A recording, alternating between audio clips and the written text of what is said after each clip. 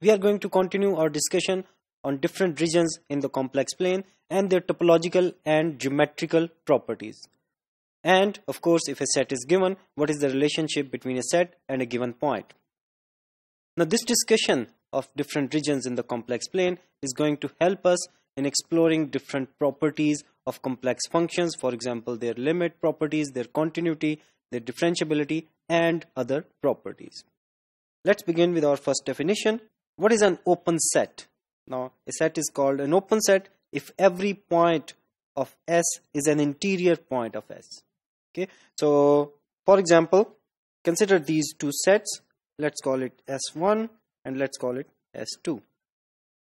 Now, according to the definition, if I choose any point of the set and if it is interior point, then, and if I choose every point of the set and if it is interior, then we say that the set is open. So for example, in the case of S1, let's choose this point P1. Now, we know that a point is interior if there exists an epsilon neighborhood of that point which is contained in that set. Now, in this case, we can easily see that there exists the following epsilon neighborhood of this point P1 which is contained in this set S1. Now, similarly, we can choose a point very, very close to this boundary, and still we are able to find a very tiny epsilon neighborhood of this point which is contained in the set S1.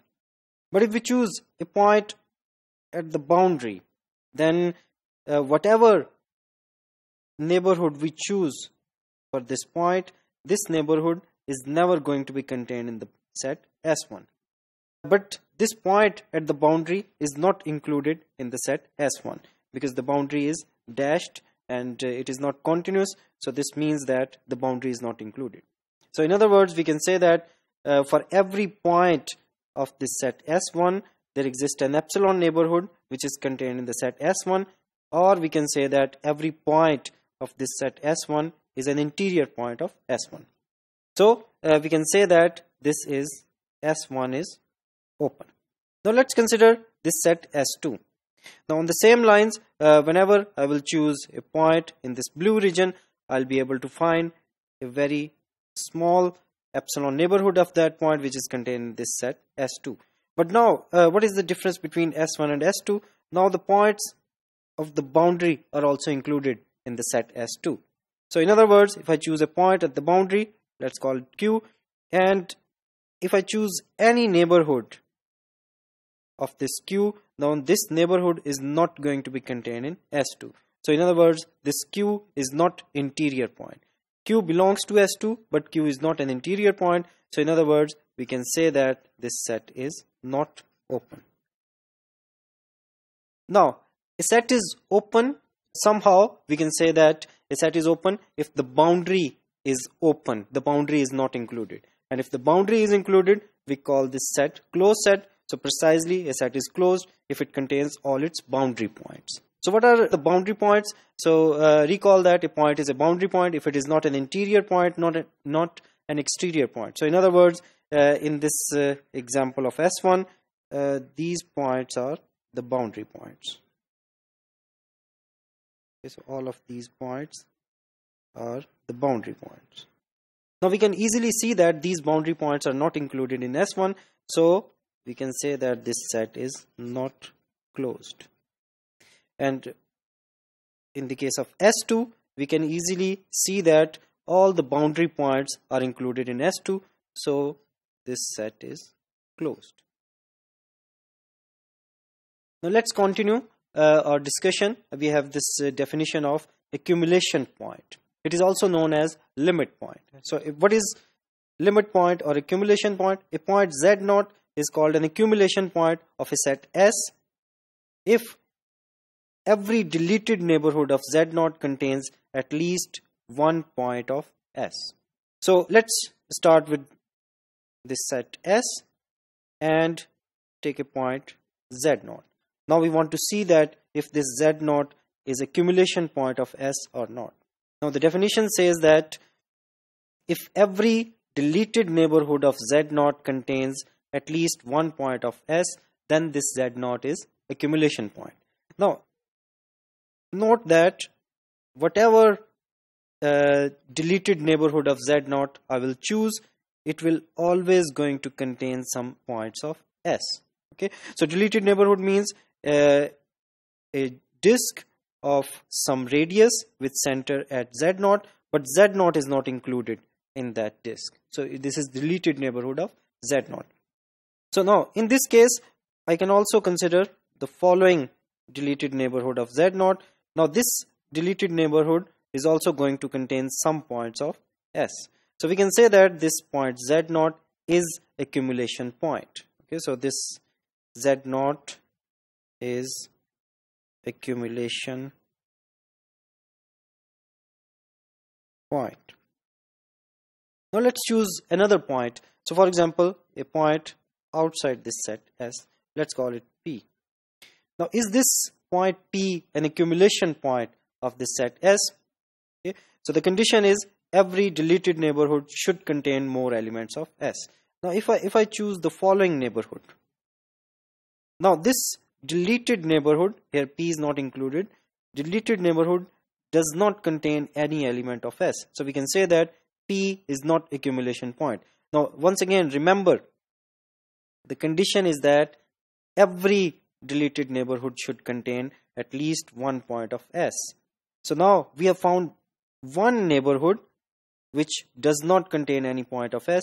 So this condition is not satisfied. So we can say that P is not accumulation point.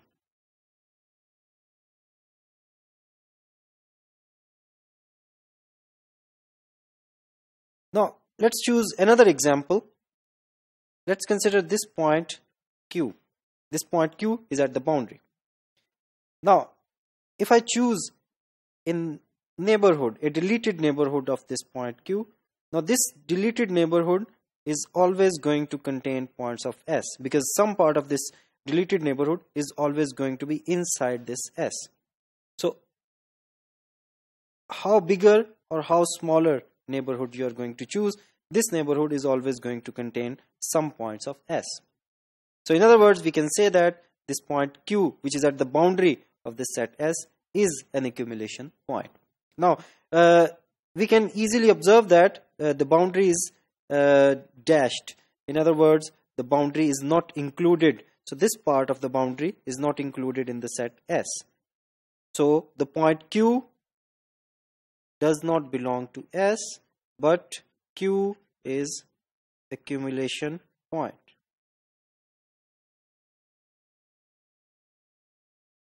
So it is not necessary that for an accumulation point that it is a member of the set.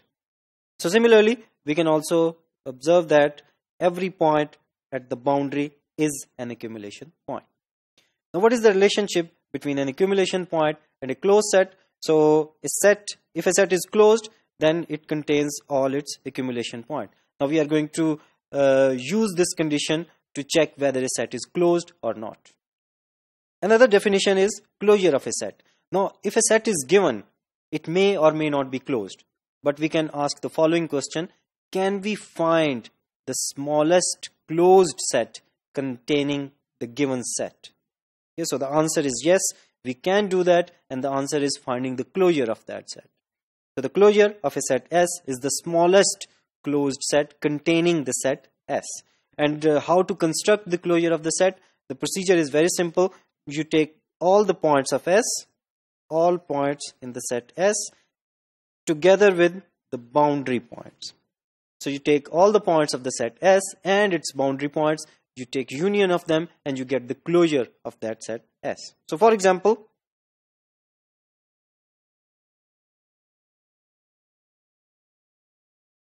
consider the set S given as set of all complex numbers such that the modulus of these complex numbers is less than 1. Now we know that this set S is basically this open disk.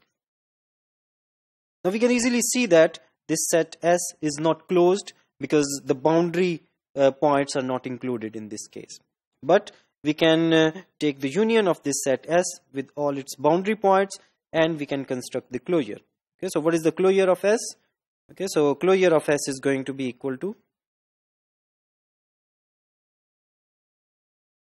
closure of S is given by the set of all complex numbers such that the modulus is less than or equal to 1. So when we include this equality, then this will include all the points at the boundary. So in other words, the closure of this set S becomes the following closed set. Now this is the smallest closed set containing the set S. Now there are some sets which are neither open nor closed. So one of them is this punctured disk. Now this is punctured, in other words, the center is not included in the disk and the boundary is included. Okay. Now why this is not open? So the set is not open because these points at the boundary are not interior points, and according to the definition, a set is open if every point of the set is an interior point. Now the points at the boundary are not the interior points, so that's why we can say that this set is not open. Now let's see why the set is not closed. Now according to the fact that we just observed, if a set is closed, then it must contain all its accumulation point. And we can see that this point Z0, which is at the center, this Z0 is in fact accumulation point of this set, let's say S. Now why this is an accumulation point? Because every punctured neighborhood of this Z0 contains elements of S. So Z0 is accumulation point.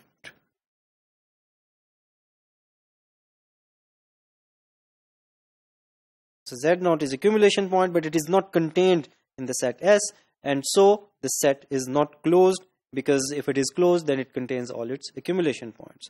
So the set S is not closed. So there are many other examples where the sets are neither open nor closed. Similarly, we can find examples which are both open as well as closed. Now consider the entire complex plane. Now the entire complex plane is open because every point of this complex plane is an interior point. Take any point and we can easily find a neighborhood of that point which is contained in the plane. So it is open. Now let's see why it is not closed, because there is no boundary. So the condition is a set is closed if it contains all its boundary points. Since there is no boundary, so by definition it is also closed. And there are many other examples of sets which are both open as well as closed. Now we learnt about open sets, closed sets, and closure of a set.